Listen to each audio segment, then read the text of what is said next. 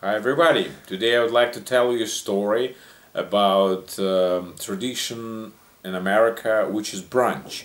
You know, the brunch is kind of coined word. It's made up from two different words like breakfast and lunch. So when people sleep over and for example, usually it happens on Sundays.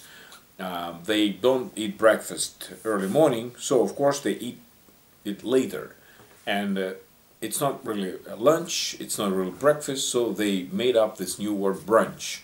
And traditionally, American families eat donuts on brunch. That was stroked me a lot when I realized that they eat this sugar a lot on brunch, first time of the day on Sunday. Another tradition is just that all family, like father, mother, and kids, go to some cafe.